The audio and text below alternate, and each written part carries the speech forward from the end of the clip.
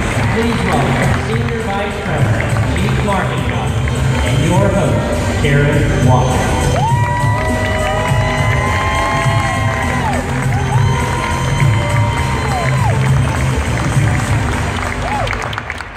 Welcome to Cisco Live Las Vegas 2016.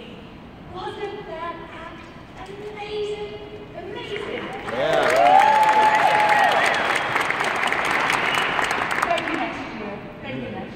Only in Vegas can we have our own Cirque du Cisco.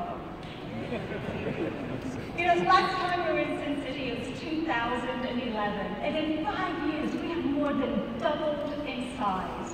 In fact, this year again is another record-breaking attendance. All over the globe, you've come here to Vegas. There are already 28,000 of you here.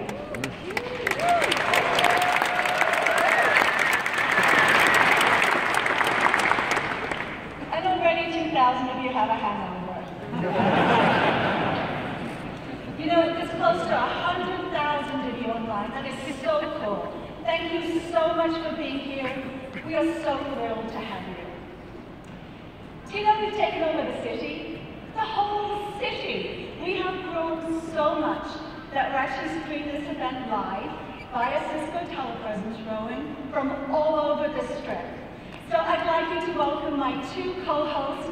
I have Kevin Randy, who's our Chief Digital Officer, and Guillermo Diaz, who is our Chief Information Officer. Please welcome them, guys.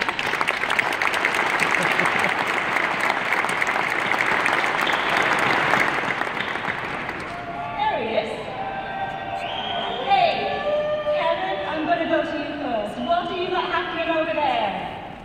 Well, I gotta tell you, it says Bayside, but I'm pretty sure we're close to being poolside over here. There's a lot of energy going on. So Kevin, it looks like you're having a blast. So you're relatively new to Cisco Live, right? I think last year was your first year here. So what are you really excited about?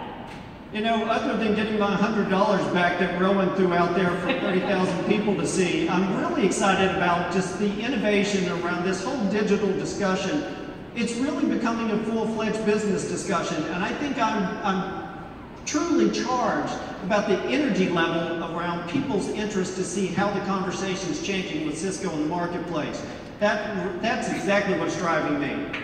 Oh, so thanks, Ken. You sound like you got your room going over there. Come on, let's get some energy. Oh, we got some energy. Hey, Karen, I'll give it to you. We've had snack packs, we've had tickets drawn, but I really think you nailed it because we've had sugar, we've had energy drinks, and I smell a lot of Altoids in this room, so I think a lot of people went out and had a lot of fun last night. So, thanks, Ken. Hey, GMO, coming over to you now. You're going to beat that. How's it going over there? Oh, we don't need sugar, we don't need B12 shots, because we have DJ Corey.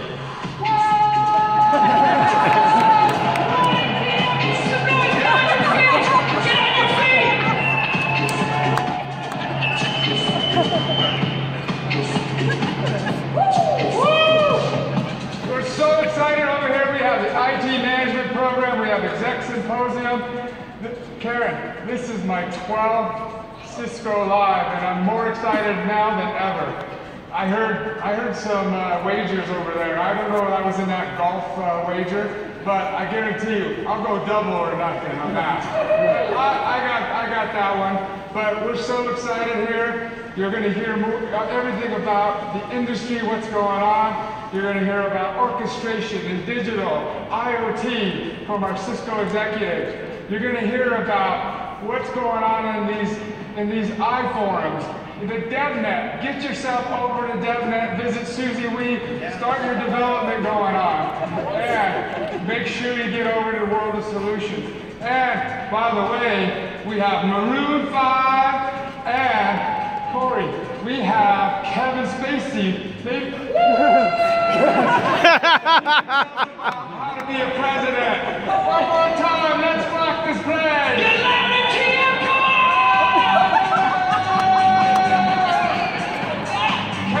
Kevin, your time is now.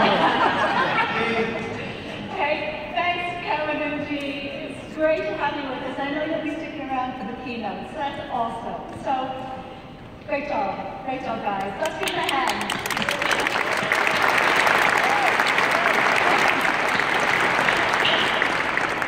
You know, we look forward to Cisco Live all year, and it's finally here. But how do you really know that you're at Cisco Live in Las Vegas? So we thought we'd give you our top 10 ways of knowing. When you request a power strip, you actually mean a power strip.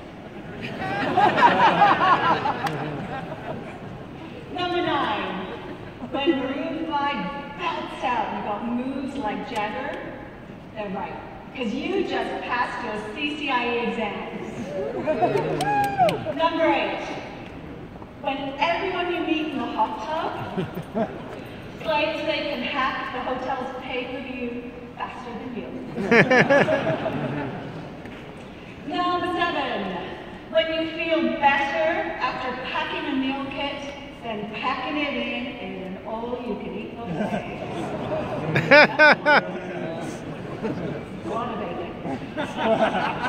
And my personal favorite, number 6. Hey, you want to know how cool my teacher center? It's actually not a bad pickup line. Number 5, when you wear your local cloud computing on your sleeve.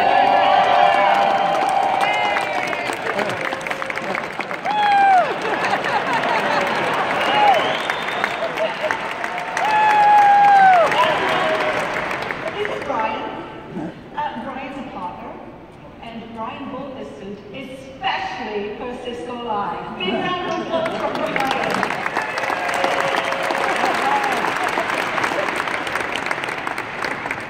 Number 4, when the sacred rule of what happens in Vegas stays in Vegas is broken by you guys every 3.2 seconds. We love the fact that you can't help yourself, so we'll keep it up, you guys. We're trending nationally. Number 3, when photobombing a live broadcast is more daring than doubling down on blackjack. Number 2, when everyone on this planet thinks that this is just a goofy hat, except for us. And finally, the number 1 way you know you're at Cisco Live in Las Vegas is everyone here knows more about corrupt files than this man.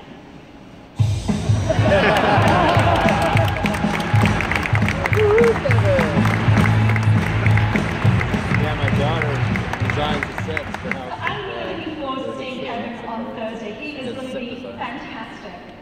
But he's just one part of an amazing week that we put together all around you.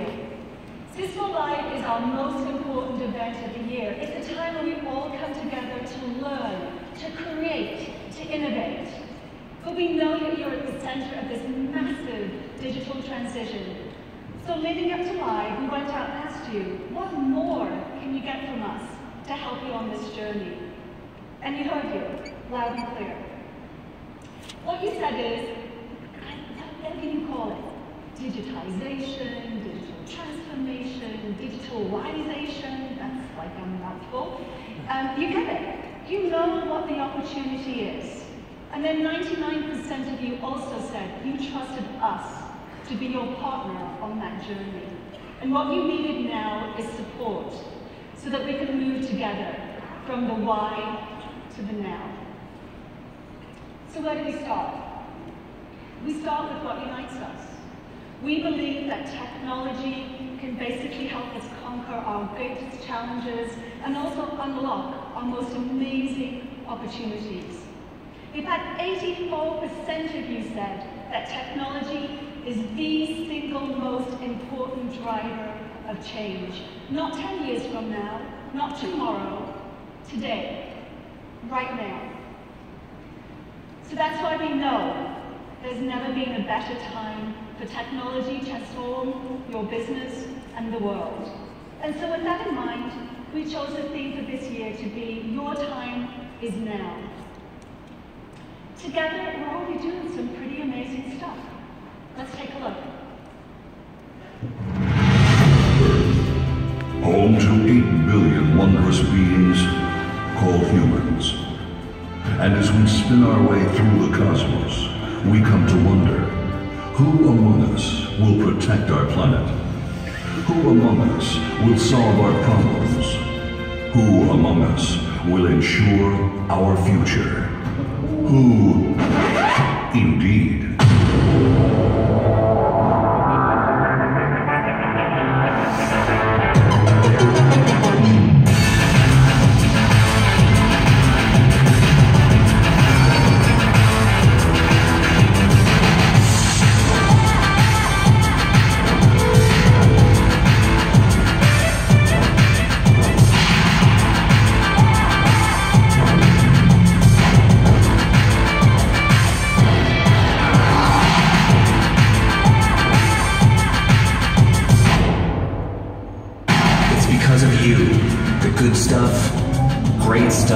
Amazing stuff happens.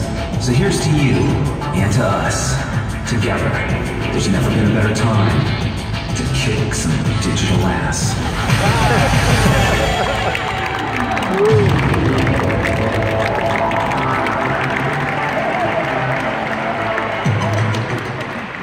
I think I got you for a moment there. You're really serious, right? Like, what's really cool about this video, and also frankly our brand campaign, is that these are real stories of what we're doing with our customers and our partners today, and we're just getting started. So your time is now for us to move from the why to the how, and you have come to the right place. We have built this whole week with some amazing opportunities for you to grow your skills and to evolve your career. Yes, we have heard you say that Cisco Live is the summer camp for geeks. We love it. We want you to walk the world of solutions, to dig deep into Cisco and partners technologies. We want you to go to the innovation talks. Our most senior engineering leaders are here to give you a double click on how we're innovating the portfolio. Grab a one-on-one with an expert and talk about anything and go deep with them. And then finally, please put on that hairnet one more time. Last year, we actually built 100,000 meal kits for Stop Hunger Now. So this year, we thought we'd go for 200,000 meal kits, plus 5,000 hygiene kits for Clean the World. Nice. So you guys up for it?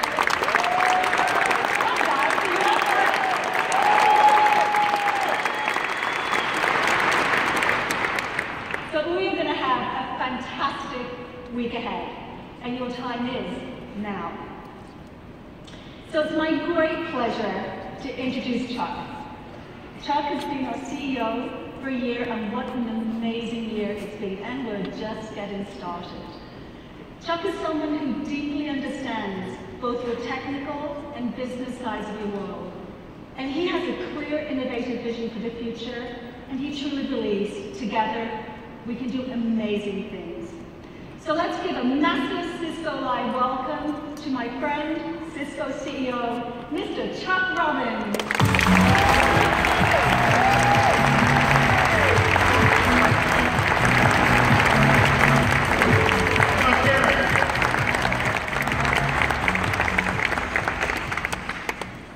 The top 10 list. That's pretty good.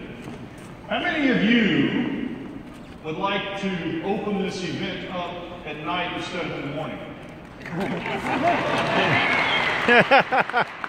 I'm walking in and listening to, what are you most excited about? Well, I hear there's beer.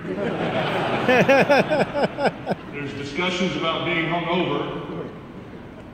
There's a DJ playing tremendous music in the hallway and G making these crazy body motions.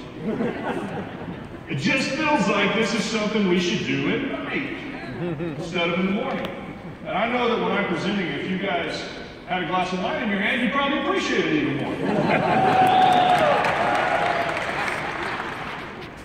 So I do want to thank all of you who are here in the arena with us today, those of you who are joining over telepresence in the different sessions, and all of you who are joining online out there. I think there are over 100,000 of you, and we can't tell you how much we appreciate you choosing to spend your time with us.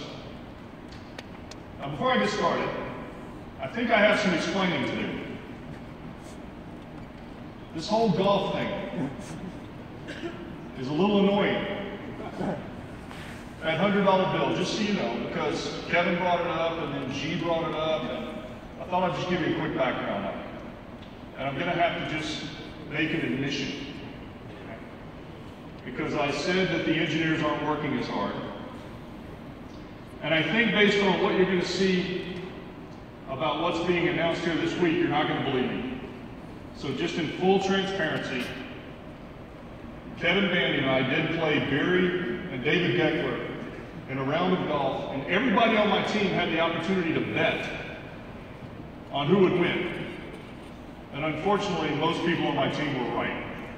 And the engineers won. Woo! Now, the reason Guillermo, our CIO, was not aware of that event is because he's a scratch golfer, which means he plays perfectly, and that's not what we do. So Guillermo, you will never be invited to play. But anyway, David and Barry, I am looking forward to your golf games becoming increasingly worse as we ramp up our speed of innovation over the next year. You know, I think that we are living in one of the most unbelievable times. And I have to say that I started my career where you are. And many of you know this, but I started working in IT at a financial institution. I started as a COBOL programmer on an IBM mainframe. And back then, I can tell you, technology was not viewed strategically. We were a cost center. We were a cost center. We were cost of doing business. That's what we were. They put us in the cheapest real estate they could possibly find. We were never in the corporate headquarters. And that's how we started. And then we moved forward. And we saw companies embrace technology to enable the strategy of the company, or the organization, or the city. We've seen that happen. And that made us feel a little better. And then some organizations even said, I think technology can actually help us differentiate how we bring our solutions to market, differentiate how we deliver citizen services in the case of being a city or a country.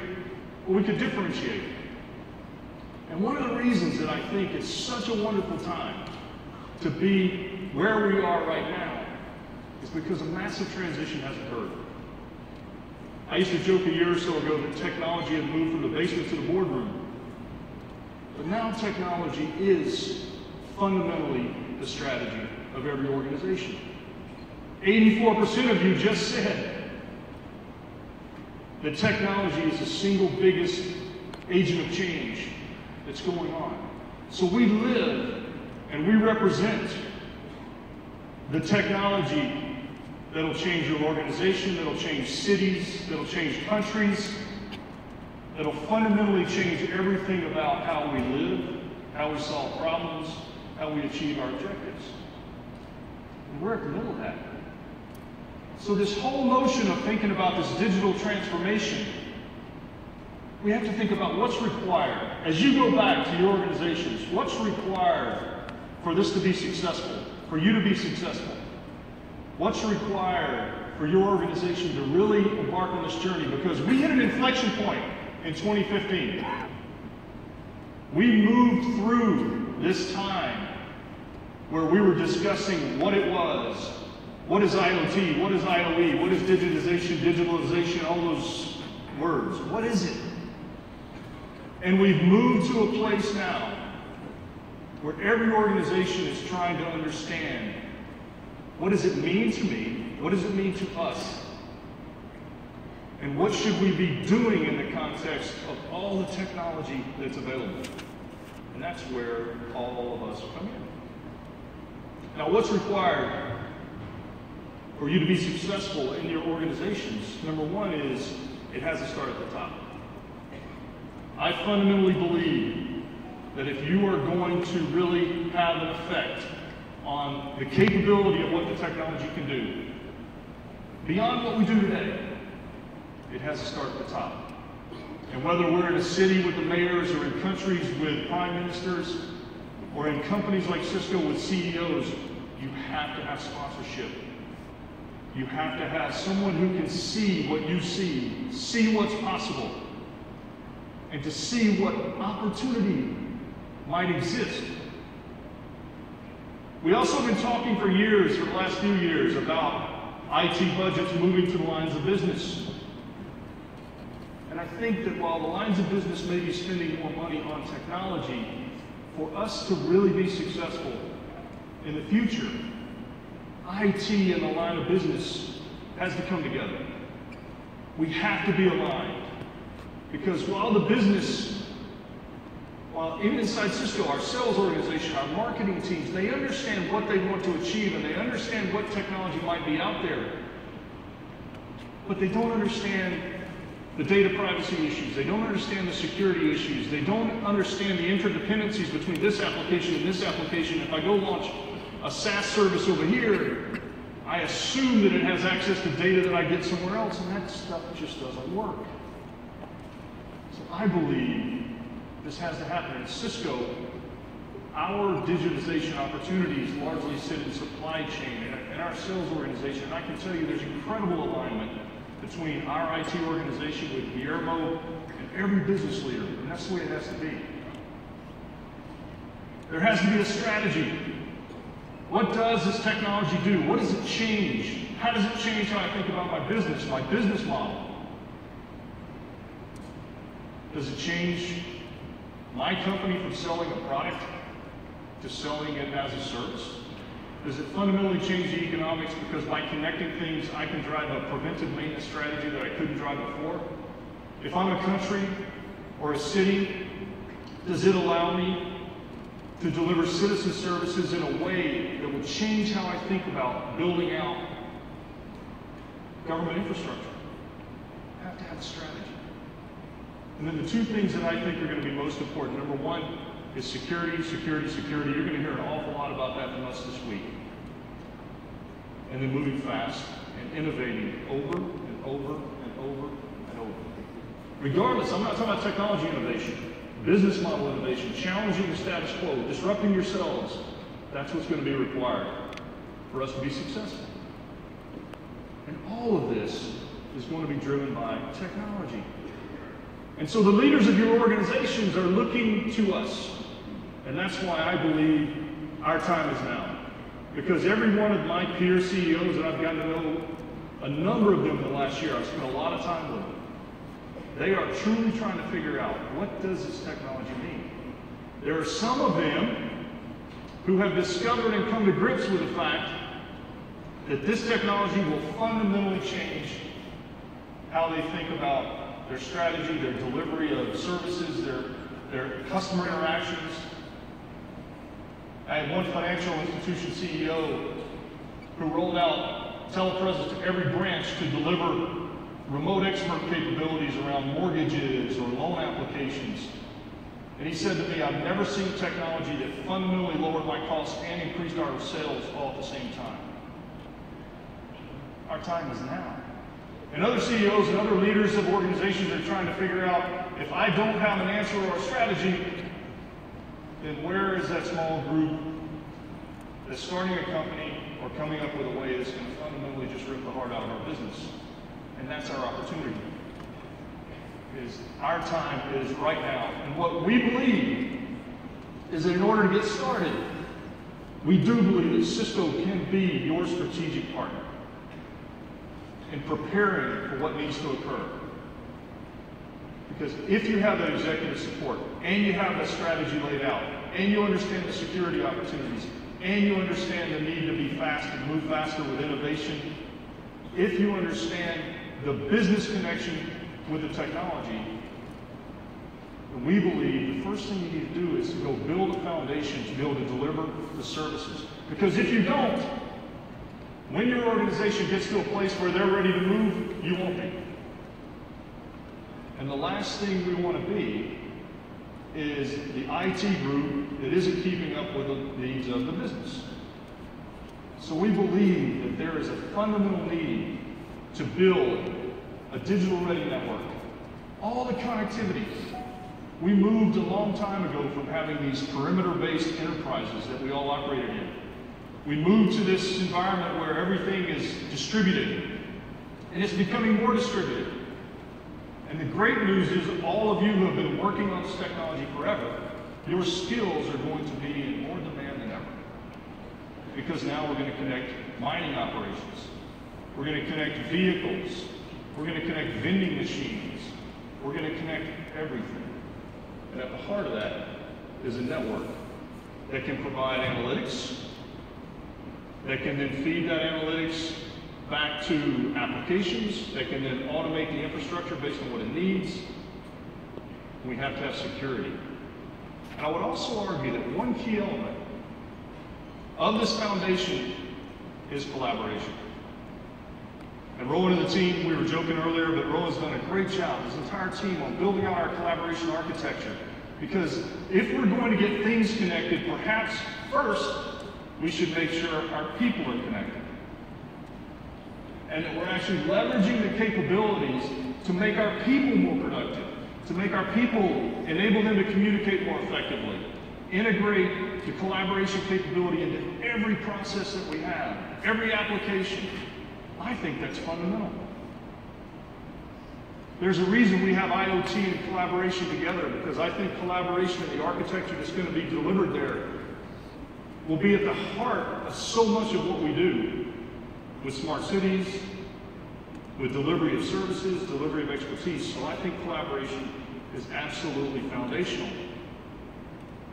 So we'll be delivering it across our portfolio, the network, the next-gen data center, service provider, IoT analytics, and everything that we do moving forward has to be built within the construct of an overarching orchestration and management system.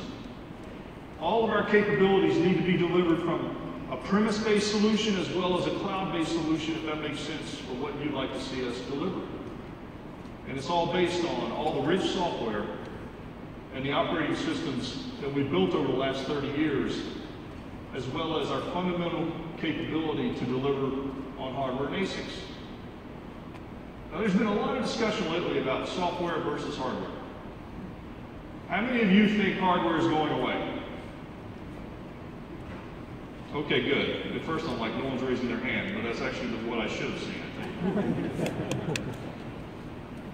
There is a massive global internet that is getting bigger, that has more traffic, it's going to have more connections, it's going to have more video, it's going to have more content, and I don't think you're going to replace all of that high-powered performance with just software. So it's a balance. It's a balance. We need to increase and solve problems with software where it makes sense to solve them with software, and you'll see us do that every chance we get, much like what David Geckler has done in security, where 47% of our security portfolio now is delivered via software or as a service, because it makes sense. But we'll have a balance. And in order for us to deliver and be your partner going forward on how this works, we have a multiple tiered innovation strategy.